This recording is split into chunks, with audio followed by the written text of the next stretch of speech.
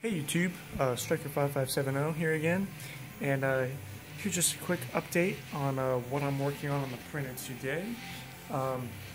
Before I show you what I'm doing with the printer on its side, yesterday I finished, well, it's not on the printer yet, so it's not quite done, but this is going to be the Z gantry. It'll be over on this plane right here. I got these printed and the lead screw nut holders in place. Their distance isn't set yet, but got those in place, and I have the T-nuts in here ready for the bed to go in here, which I haven't printed the bed supports quite yet. Well, I just printed the bed supports, but not the brackets to hold the extrusions on here yet. So anyways, that's that. But really what I'm here to show you how to do is how to properly tap the holes in the end of your extrusions.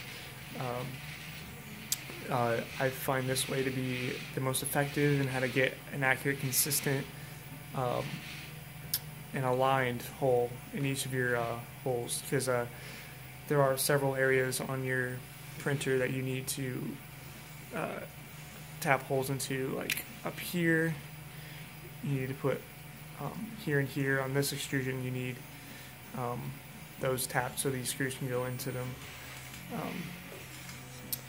but I kind of left this for last because I wasn't exactly sure how sturdy it's going to be. But you see there's a lot of flex in the printer since all the parts are made out of plastic, in my case PLA. There is quite a bit of flex in the printer as is. So right now I'm printing out 3x3 brackets to go on the bottom 4 corners. So I need to tap these ones. I've already tapped this one, then I realized I should probably film this for you guys.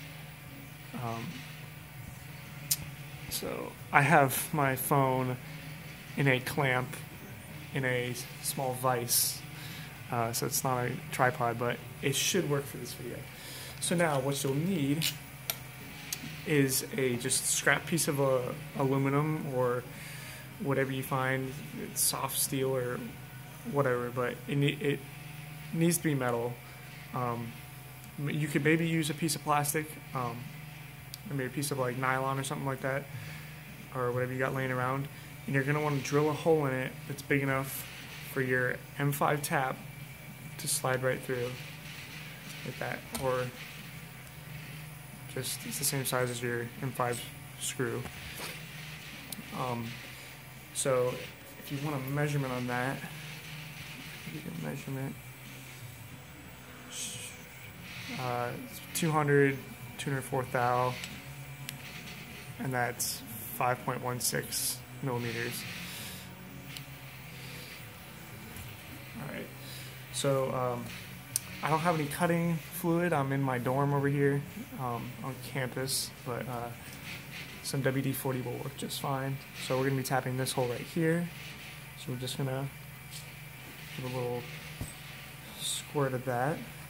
Then you're going to want to take your block, put your tap in the block, and you want to line up the tap into the hole, and then press the block firmly against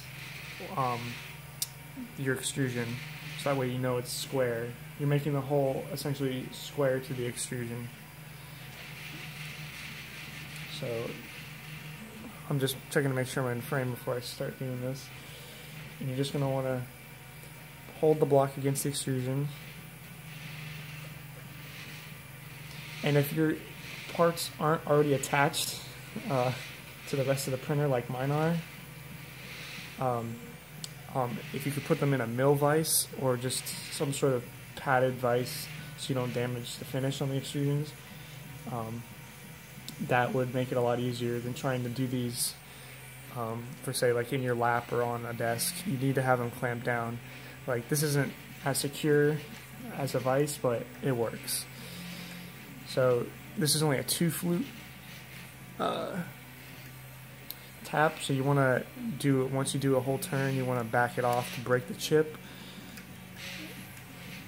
and These screws don't have to go very far in here, so you don't have to tap very far. They're only going to go like a 1/4 inch in here, so I believe I've done that. So you can see the chips on there.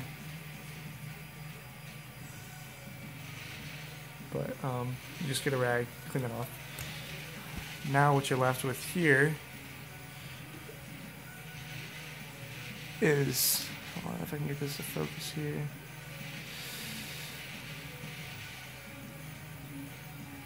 I have no idea though, if you can see that very well. But you want to take a mill file, because you're going to have a burr around the hole that you just, because you're not only cutting, but you're pressing the metal outward into the shape of the thread. So you're going to have a little bit of a burr on the outside. And you're going to want to take a file, press it against the end of the extrusion, and just carefully take off that burr. This assures you that your plate that you're going to put on here sits flat.